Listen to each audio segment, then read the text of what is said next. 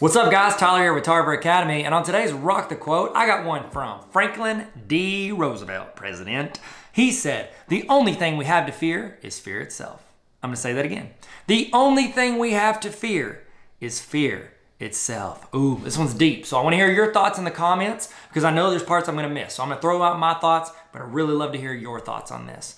When he's talking about this, he is talking to a people engulfed in war. He's saying you should not be afraid. We should not fear other people. The only thing we should be afraid of is if we allow fear to cripple us. If we allow fear to impact our judgment or to ruin what we're doing. We gotta have courage, we gotta have bravery, we gotta push through what we're doing. And we don't have time to be afraid of it. The only thing we have to fear is the fact that we would fear things, because when you become fearful, that's when you become immobile. Like you can't move forward, you can't progress, you can't fight back if you allow that fear to overcome you and let you be stagnant or stay still. And so you gotta keep moving forward, you gotta keep fighting, and nothing to fear but fear itself. That's not how he said it. I'm gonna read it again and I wanna hear your thoughts in the comments, okay? He said, "The only thing we have to fear is fear itself." I'm Tyler with Tarver Academy, and as always, never stop learning.